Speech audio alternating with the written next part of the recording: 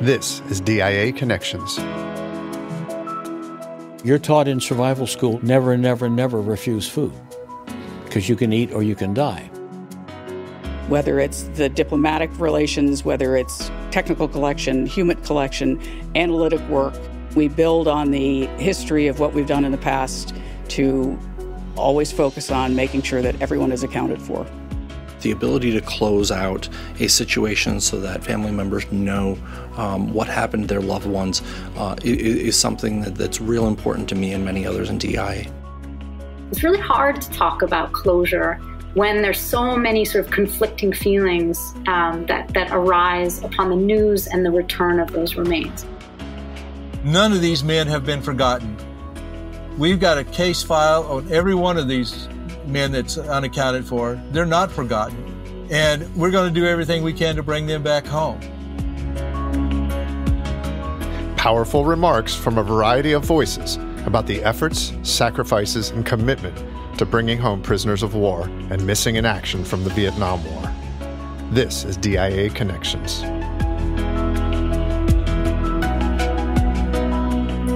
I'm really glad you found your way to DIA Connections. Our podcast series is all about taking a look behind the curtain at some of the ways the Defense Intelligence Agency impacts our lives, both past and present. We look at stories and topics that are connected to DIA. Sometimes these connections are tangential, but sometimes they're very direct. In this episode, we'll be discussing the vital role the DIA plays in the POW-MIA mission. It's an aspect of the Defense Intelligence Agency that doesn't receive a lot of notoriety. We today have concluded an agreement to end the war and bring peace with honor in Vietnam and in Southeast Asia. All Americans held prisoners of war throughout Indochina will be released. There will be the fullest possible accounting for all of those who are missing in action. President Nixon's speech to the nation after signing the Paris Peace Accords occurred in 1973. But the fate of many of those missing in action at that time has remained unknown to this day. In this episode, we speak with a DIA analyst who participated in recovery missions, the author of a book about families reunited with remains of lost loved ones, and a representative of a U.S. government agency that investigates missing personnel in Southeast Asia. And you'll get to hear a very special conversation with a former prisoner of war in Vietnam. He's a remarkable man, and it's a remarkable story. But first, let's get a foundation for understanding the Defense Intelligence Agency's role in the POW-MIA mission. From DIA's Chief Historian Greg Elder. Establishing the status of a missing person is an extremely complicated and difficult task. They're often lost over enemy territory. The adversaries are often not apt to tell us the status of the person. In fact, in many cases, a foreign adversary may want us to believe that the person is actually alive because it provides them leverage against us to tell us that they can bargain, that they come to the table and bargain. And so we aren't always getting accurate information from the people who are holding our prisoners or a determination on whether or not they are actually missing. Then the sources themselves, coming out of foreign countries, for instance, are not always reliable. So a refugee from a foreign country trying to make their way into our country may use the fact that they've seen a missing person as a leverage point to be able to get into our country. But that may be based on absolutely nothing other than their having read a newspaper account of a U.S. missing person. And so the establishment of the status of Americans overseas who are missing or prisoners of war is an extremely complicated endeavor. Greg went on to describe the reasoning and circumstances of DIA's involvement. Prior to 1967, the POW-MIA intelligence mission was effectively carried out by the services themselves. In the Vietnam War, the Defense Intelligence Agency began without having any formal role or mission with POW-MIA. However, as more and more pilots began getting shot down, and as we put boots on the ground, it became clear that there needed to be a central organization within the Department of Defense to oversee the mission. By the end of the Vietnam War, there were 2,583 unaccounted for American prisoners, missing or killed in action, or body not recovered. The search is an exhaustive one, and something experienced on a first-hand basis by our next guest, Mary Quinn. In 1993, Mary was a Defense Intelligence Agency analyst with the Vietnam section of the Special Office of POW MIA Affairs. What we worked on and what I was an analyst for were what were described as the priority discrepancy last known alive cases. And those had been selected by General Vesey, who had been the chairman of the Joint Chiefs of Staff. And the criteria for being one of those cases was either an American who had been in captivity and did not come home, so those were the died in captivity, and others were missing in action cases where the service member was down. A lot of them were pilots, but there were some other folks that were down on the ground in communications with Americans, and then and in proximity to enemy forces. And so we never heard about them. So they used the criteria that the Vietnamese could be reasonably expected to have some knowledge about their status. And there were about 375 cases that fell into that category. Often, one of the most formidable parts of the job was simply dealing with the terrain in that part of the world. Because we were looking at a bunch of the lost locations in Khe Sanh, so it was where the Marines had been encamped, so trying to get to those locations on hilltops. And we would drive as far as we could drive and then did our walks. It was very interesting, and I just kept thinking, what a terrible place to have a war, just because it's a beautiful country, but the accessibility with the hills and the karst, and some of the challenges were if aircraft crashes would go into hillsides, so we needed to go up to the hillside, and it was not easy, and that was a couple of the guys who had been on my team who were from the Joint Task Force Full Accounting, they were subsequently killed in a crash with their Vietnamese teammates trying to get to one of those crash sites on a mountain, and the helicopter crashed. And so it was dangerous getting there. And then the other issue that was dangerous was the unexploded ordnance for where these aircraft had crashed, or they had been locations for bases. I had another case that it was pretty easily located along the highway, the main highway that goes up the coast, and it had been a Marine corporal when he had been on the phone saying, I'm coming back to base, and then he never appeared. And we went to the exact lost location, and it was a small hill, no vegetation on it at all, which stood out in Vietnam. And it was because this particular hill had been so bombed by both sides. So much ordnance was there that it would destroy his remains and would also endanger anybody that was trying to do the recovery. So the best we could do for his case was to talk to people who remembered seeing him and saying that they had buried him at the time at this location. It was too dangerous for everybody involved, and we would have destroyed his remains in trying to recover them. As you'll hear throughout this show, the word success when referring to search missions takes on many forms.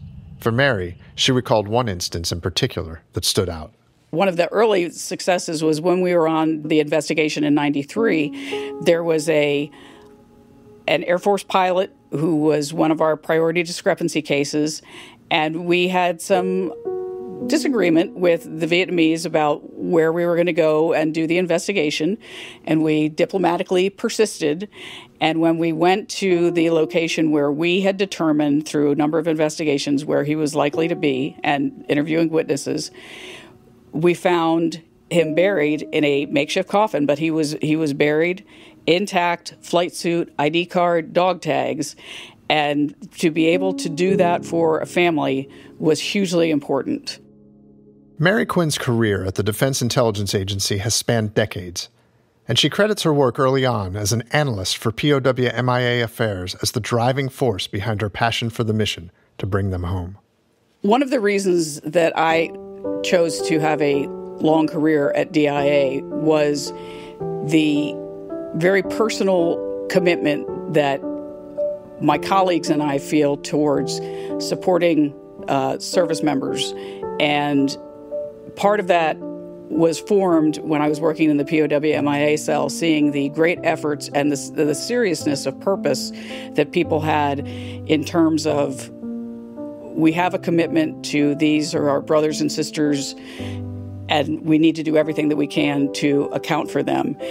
And I think that it's committed to excellence and defense of the nation, but it is really committed to one another and committed to service and taking care of one another. And that was a driving passion for me, and it was one of the things why I was happy to be able to use my experience in the cases from the Vietnam War up to current activities. And I think that that's something which I've seen in all of my colleagues that work on these related issues.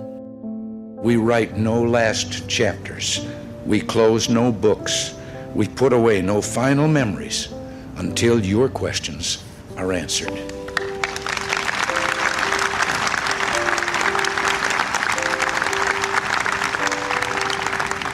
Your husbands, fathers, and sons and brothers did their duty by this nation, and this nation will do its duty by them. That, of course, was President Reagan speaking at a POW MIA Recognition Day ceremony in 1984. POW MIA activists played a role in pushing the U.S. government to improve its efforts in resolving the fates of these missing service members. Progress in doing so was slow until the mid-1980s, when relations between the U.S. and Vietnam began to improve, and more cooperative efforts were undertaken. Even Hollywood began to take notice. Popular action films like Uncommon Valor, Missing in Action, and Rambo: First Blood 2 increased awareness to the cause. And in 1986, DIA established a program called Stony Beach. The program still exists today.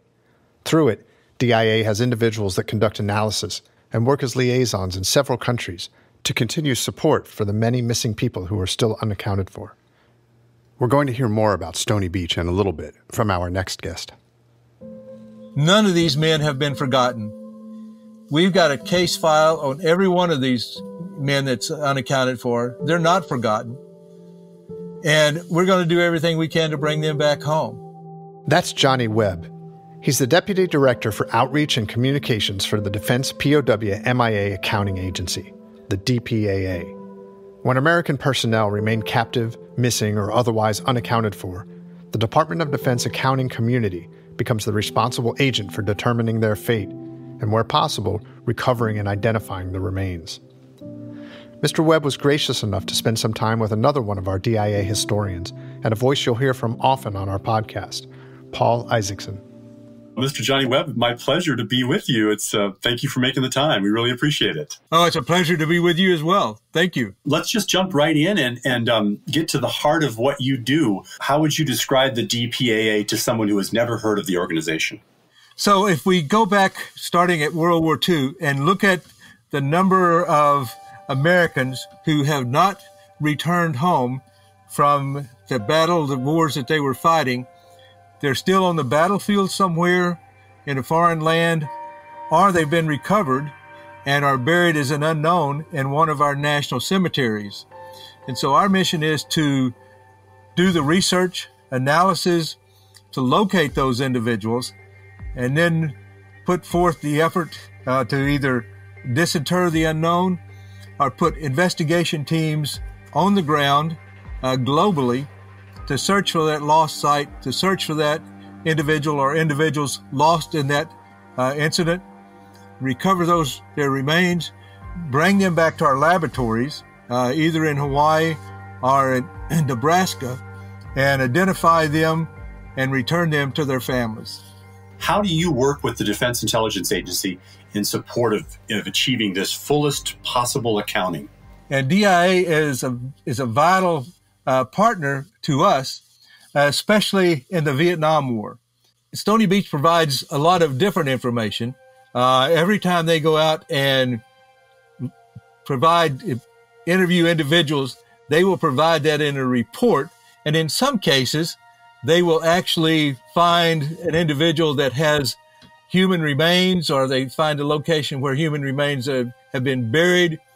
And so they will actually be involved in at least getting the portion of those remains, if the individual has them, to send them back to our laboratory so that we can test to determine if indeed they are an American individual. And if so, then we can follow up with a full recovery team to recover that location. Let's move on to the field work. I'm fascinated to find out more about how you actually do this in the field. Let's start by talking about where are these specific locations that the work actually takes place, and how do you find these places? How do you become aware of these places that you need to go to? We're basically two primary categories: investigation teams and recovery teams. Talking about the investigation teams, those personnel speak and read the language of the country that they're operating in. So if they need to go into the archives, they can go into the archives, pull out information. They can also speak to locals and question locals about any information they have about the loss. And so they do a very good job of that. Johnny, how many people are on these teams, and are they volunteers, or are they who are they? Our recovery teams, they're larger because they're primarily going to go to one site and excavate that site. And those are about 10 to 14 team members. Again, most military, except for the civilian scientist. But in order to aid in an excavation, especially of a large air crash, we may hire as many as 100 local workers to support the teams to move a lot of the soil that they're excavating from the site. One thing that's important for people to understand about this whole mission that you're describing is you're not flying to Kansas City and checking into a hotel for a conference. I mean, you're going to Laos, you're going to Cambodia, you're going to Vietnam. How does it work? How does it work getting a whole team over there logistics-wise? Permission, access, how does that all come together? You're right. It is a very complex, complicated process to move the team into the country, along with all the equipment that they need to do the work. Now, we're fortunate enough that in most locations, we fly a military aircraft at least into the airport, and then from there, for the Vietnam War, we have vehicles staged in all three countries, so that when our teams get there, they can either drive to the site if it's possible to drive there.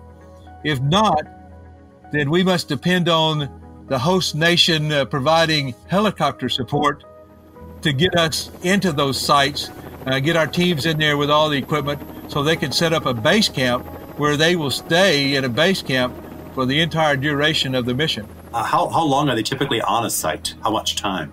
So typical time on a site is 30 days, can run up to 45 days.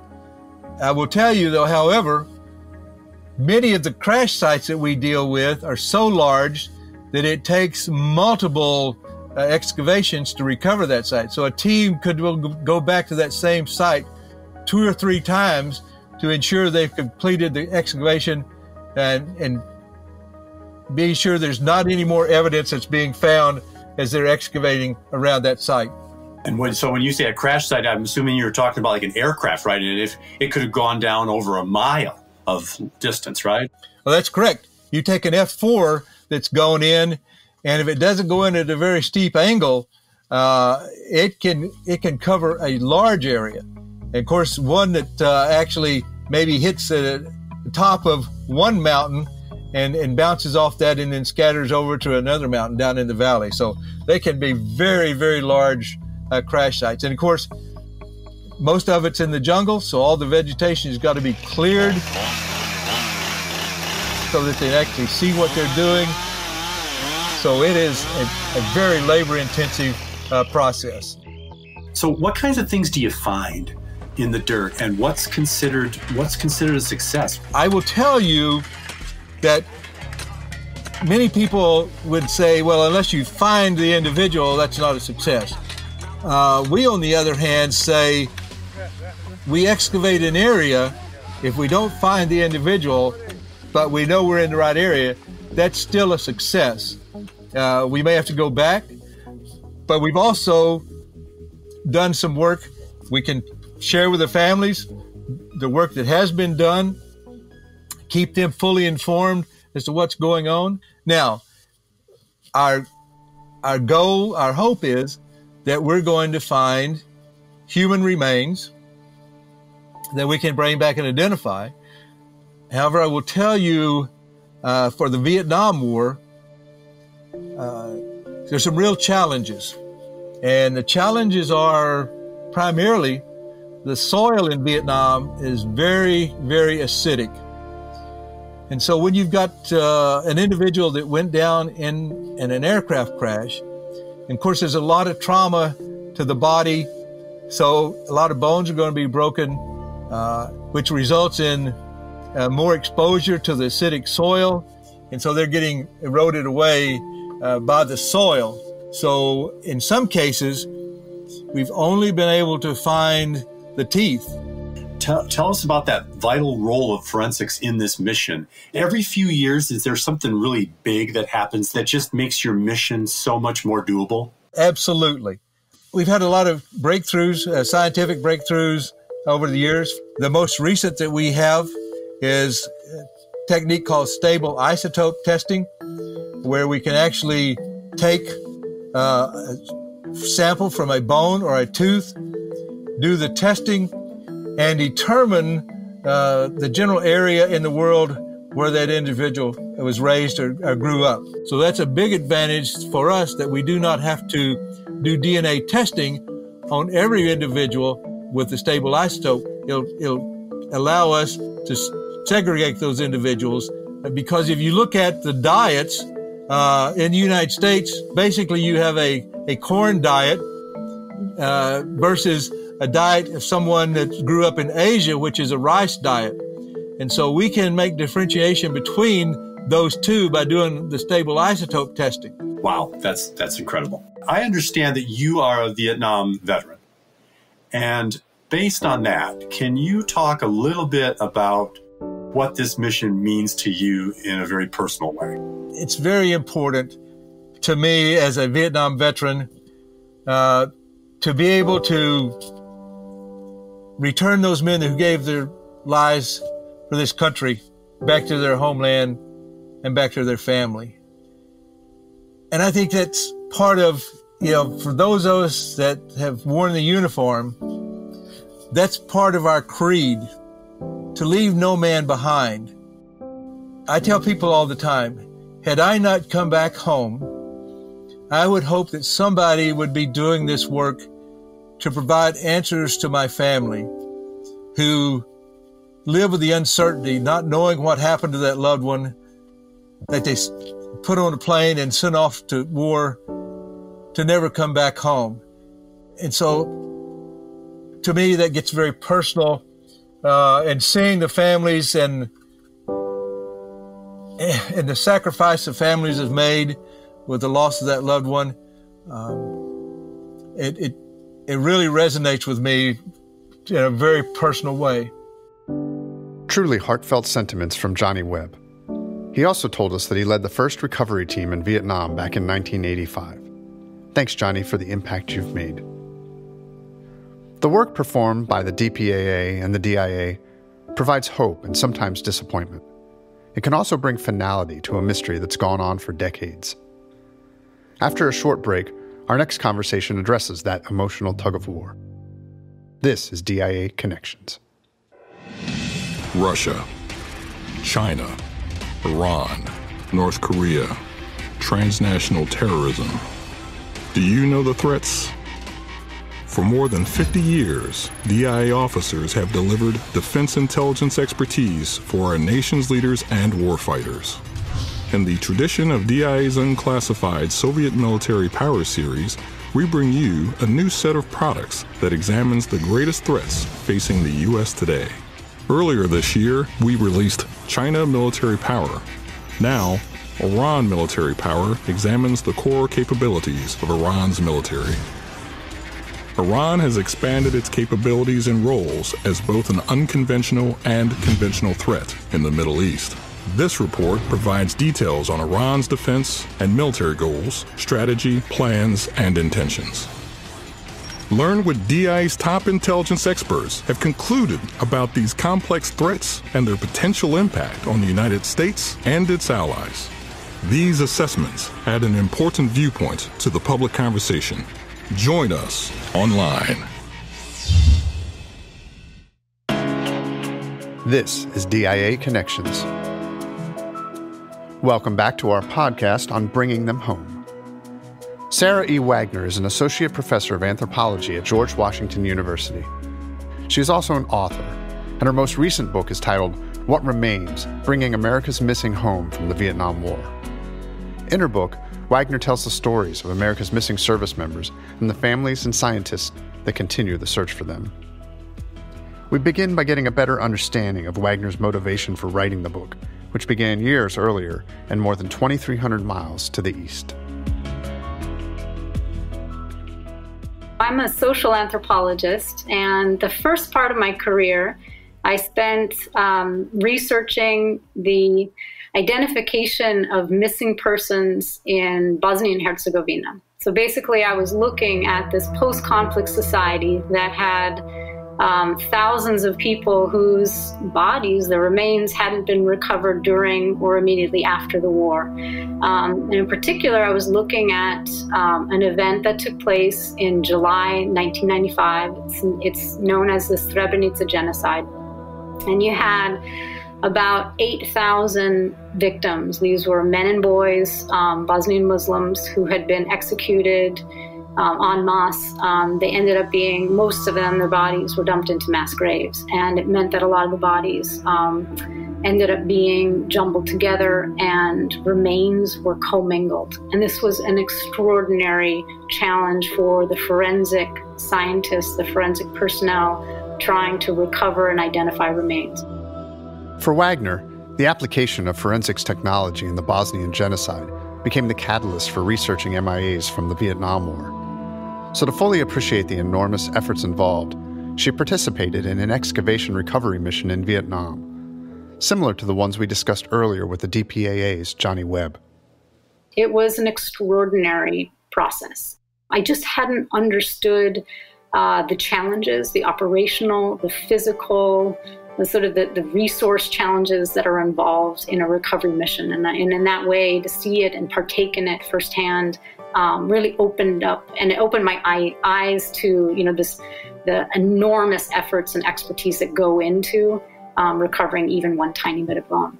By day 9, we ended up recovering and locating one tooth.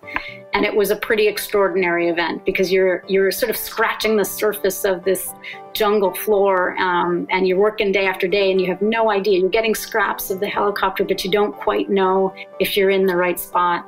And then, in these screens, right, a 1/4-inch mesh screens that are set up, and you're sifting soil and you're chucking bits of rock and sticks and so on. And then lo and behold, there's a tooth, and you know that you found someone. I wanted to follow the story of this recovered tooth back to the family. That tooth was returned to the laboratory in Hawaii, and within a few months, they were able to determine identification. This tooth had been positively identified as belonging to Lance Corporal Merlin Ray Allen. Allen had come from this little town in northern Wisconsin. And so I went out to northern Wisconsin, and I had a chance to meet with some of the siblings, had a chance to talk with veterans, including people who knew Merlin Allen, neighbors and classmates and things like that. And one of the things that I think that the advances in forensic science have enabled is, there's an American promise to repatriate, right, to bring back remains. But there's also a tradition of seeking to identify them individually. And forensic science, as it's in its really cutting edge form in this day and age, allows that second part, right? It allows for even one tiny bit of bone, if the conditions are enable it, to identify those and to send them back. 1 tooth or 3 teeth, or what almost seems like a sliver of bone, and that individualized identification does new and powerful work. And what I mean by that is it allows a family to sort of reconvene and a community to gather to celebrate the homecoming of that identified service member. As of January 2020, the Department of Defense lists 1,587 Americans as missing and unaccounted for, 90% of them in Vietnam or in areas of Cambodia and Laos where Vietnamese operated during the war. What that means in real terms is that many families are still left wondering. When a person is missing, in the context of war, it is what Pauline Boss has described so aptly as an ambiguous loss, right? There's all kinds of uncertainty around that person's fate, around that person's remains. What actually made it clearer to me is that ambiguous loss, when it is stretched over decades, makes it that much more powerful and in some ways challenging and difficult and painful when remains are returned. Wagner's project spanned 10 years, and during that time she came away with a deeper understanding of what the DPAA is trying to do and what we here at DIA have been doing for decades, and that's bringing our fallen service members home. Home isn't always geographically specific to where the person was born or even where the family still lives.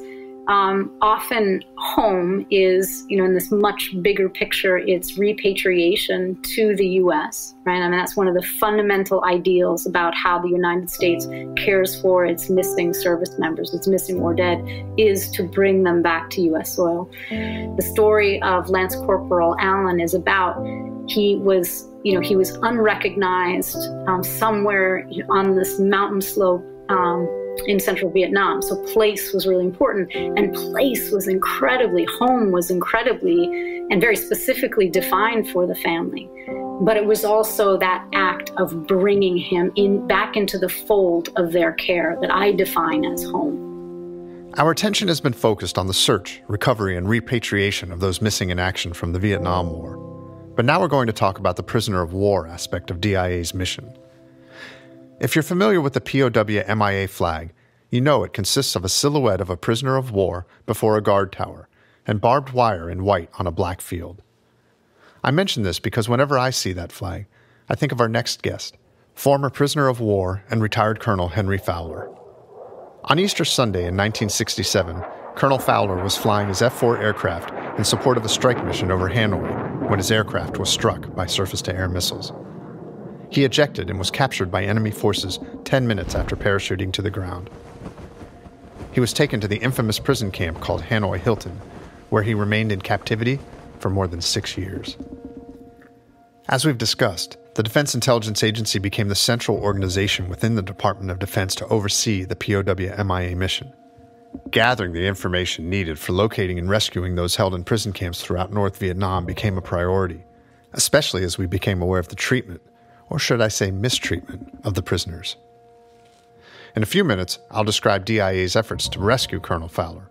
But first, I want you to listen to how he described what his typical day in captivity was like.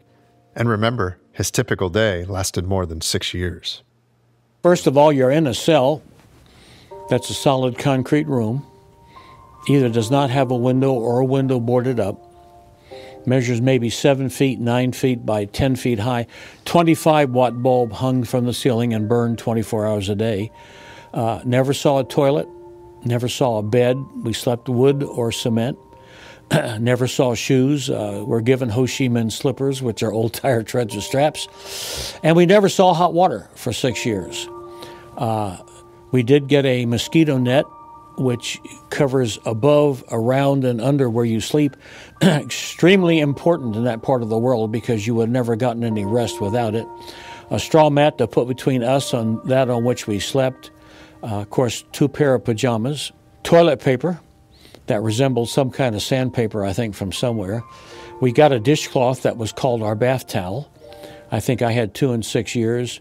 And we got a very small bar of Purelye soap once every 60 days that you could use on anything you wanted, but you better make it last 60 days. Daily life often started about 5:30 in the morning, beating on a gong. We exercised. I say we. Each person was by himself. And we culminate an exercise period by running a mile in place. since in the 7x9 room you can't run very far. If there was any cold polluted water, we were allowed a short cold water bath that's out of a huge concrete tub with a homemade bucket. About 15 minutes. We spent 23 hours and 45 minutes in that cell with nothing to do. Got 2 meals a day, and they consisted of a bowl of watery soup, really colored water, and stale unsalted loaf of bread. I think my roommate thought I was near 80 pounds by the end of 1967. If we ever got meat, it was just a sliver, but that meat was often either rat, cat, dog, water buffalo, horse meat, monkey, fish heads, which were often rotten, chicken heads, which were often rotten. But if I may, 23rd Psalm says the Lord prepares the table for you, doesn't say what's on it. You're taught in survival school, never, never, never refuse food, because you can eat or you can die. As if surviving the dietary conditions and the physical torture weren't enough, the mental aspect proved just as challenging for Colonel Fowler. Mental was very difficult. You tend to live in fantasy. Faith in your country and in your supreme being and in your fellow prisoners all work to keep your mind up. And that, of course, flows into spiritual. Now, North Vietnam is an atheistic country. And I once had a guard that caught me praying, and he didn't do anything about it, but he did say, "Me okay, Vietnam no." Me is Vietnamese for America. So I learned that. But on Sunday, we were in 3 different buildings. They had a minimum crew of guards on, and the guard can't be everywhere at one time. So they often left a space at the bottom of our doors. So the guy at the end of the hall would watch, and when the guard went to the next building, he would give 2 thumps, and we'd all stand and say the Pledge of Allegiance and the Lord's Prayer. And then when he came in, they'd give 1 thump, and we'd all sit back down on our bunks. And to me, that was a very important part. Maybe I didn't have as much when I went in, but this old saying, there's no such thing as an atheist in a foxhole, and that's really about all you had to hold on to during that time. An event occurred in 1970 that had a profound impact on not only Colonel Fowler's mental well-being, but on many other prisoners as well. The Defense Intelligence Agency provided information to U.S. government officials about a prison camp called Son Tay, which was in a village in North Vietnam by the same name. With DIA support, a raid to rescue the prisoners was carried out, but when the helicopters landed in the camp, they found it empty. Sometime earlier, the prisoners had been moved to another location, but during that daring attempt, a noisy diversion was created a few miles away, and although it wasn't the intent, that noise provided encouragement for any prisoners who heard it. Guns were off, bombs were being dropped, and airplanes were being flown, things that we hadn't heard in a long time. It gave us a terrific morale boost to know they cared, because we felt the government had not forgotten us and were doing their best to get us out. Colonel Fowler was able to survive for another 3 years after the Son Tay raid, before he was finally able to go home. February 18th, 73, and was released, and I keep a picture of that. I call it Release from Hell, and I go back to Dante's Inferno, which was published in 1400 AD, and he painted a picture of what he thought hell was like, in isolation, solitary, extreme temperatures, cruel treatment, thirst and hunger. That was Hanoi. Did go out to get on the C-141 and took off 30 minutes into the flight. Aircraft commanders came on the intercom and said, "Gentlemen, we've just crossed the shores of North Vietnam. Welcome to freedom." Colonel Henry Fowler spent 2,147 days in captivity. His military decorations include 2 Silver Stars, 2 Legions of Merit, a Bronze Star with Valor, and 2 Purple Hearts. But his story didn't end there. He received a law degree from Stanford University in 1978 and went on to serve as a staff judge advocate in various positions and locations before retirement in 1991. You can't help but be inspired by how he not only survived and endured as a prisoner of war, but emerged from that experience even stronger. I hope you enjoyed listening to our episode Bringing Them Home, because if you did, I have a feeling you'll appreciate Part 2. It's the story of Jessica Buchanan. She was a humanitarian aid worker kidnapped by Somalian land pirates, held hostage for 93 days in the desert, and rescued by SEAL Team 6. It's a riveting story that the DIA was very much a part of. If you wish to learn more about the Defense Intelligence Agency, and I hope you do, please find us on our social media sites, as well as dia.mil. Thanks for listening to DIA Connections.